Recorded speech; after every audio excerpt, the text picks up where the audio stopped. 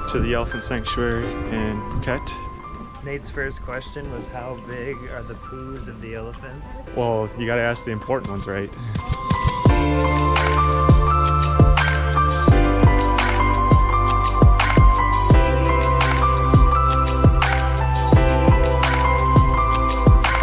It was started by a guy who originally had elephants in the tourism industry, and then his elephant got injured, so he wanted to retire her and send her somewhere that she'd be taken care of.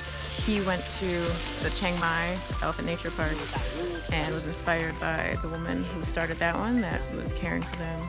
So he started this one as well, with the goal of getting 25 elephants over 30 acres they own right now, but it's all open and they don't have fences or anything, so they can roam however they want. And they have, I think they're each assigned a mahout to watch them and care for them and guide them into like the water therapy and into the jungle for food and all that stuff. Katie's about to get her first test run with feeding the elephant.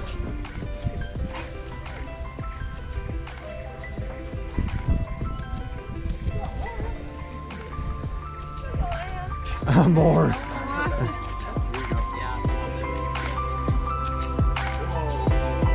Isn't it cool?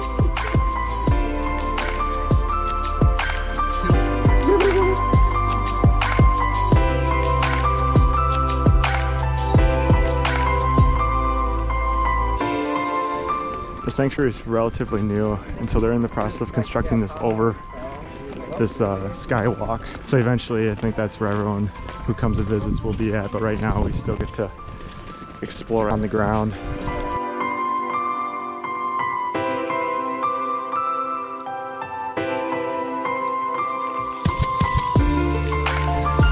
Wow, whole watermelon. More watermelons. I know it's coming.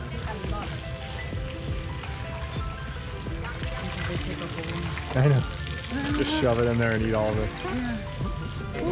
Poo-poo. The poo-poo floats. This sanctuary opened up in 2016, and it was the first ethical sanctuary to open up in Phuket at the time. I think it might still be the only one. But they're looking to expand, and awareness about the situation, it continues to increase, which is good. So hopefully we continue to see more and more improvement with this. During the presentation that they showed us at the beginning of the tour, they were saying that about 100 years ago there was approximately 100,000 elephants, both wild and captive, in Thailand, and at this point now there's less than 7,000. So hopefully we can see that number rise in the next couple years as people become more and more aware of what's going on, and we start to make a difference. All the elephants, I think there's 12 or 14 right now, are all female, and they said that it's a lot harder to rescue males because of their tusks, and also they have their ability to procreate their entire life, whereas females, they kind of have a time frame when they can reproduce, and then after which they're pretty much Deemed useless. Yeah, they're not taken care of anymore, and that's when these sanctuaries swoop in and rescue them, and then basically take care of them for the rest of their lives. So the one on the left here, she's blind. So the one on the right, they're like best friends, and they go to everywhere together, they eat together, they bathe together, they sleep in the same enclosure together. The one on the right pretty much just looks after her all the time.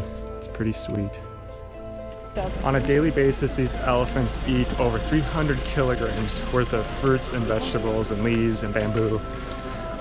So The largest one eats over 300 kilograms. it's basically almost 700 pounds. All right, we just got done eating lunch, and that'll about wrap up our tour here at the Elephant Sanctuary.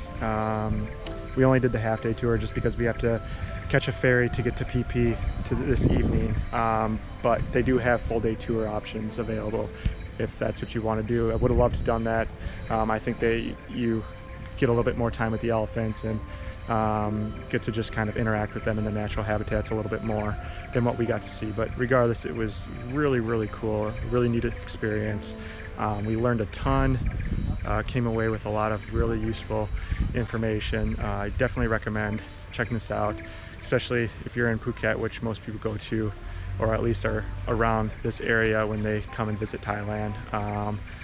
From everything I see, it seems like a very ethical sanctuary, and I'm glad that we supported it. So that'll wrap things up. Signing out.